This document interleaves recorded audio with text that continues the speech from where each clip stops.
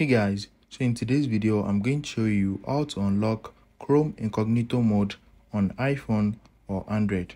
So if you have locked your Incognito Mode with your Face ID or fingerprint and you want to remove the lock from it, let me show you how it is done.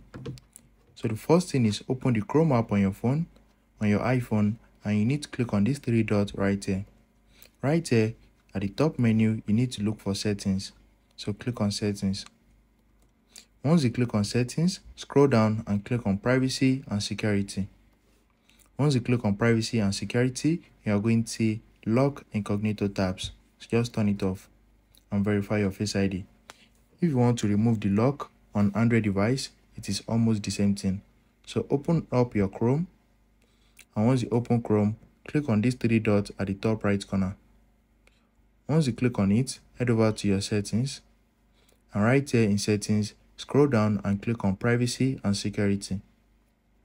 Once you click on privacy and security, you are going to see lock incognito tab.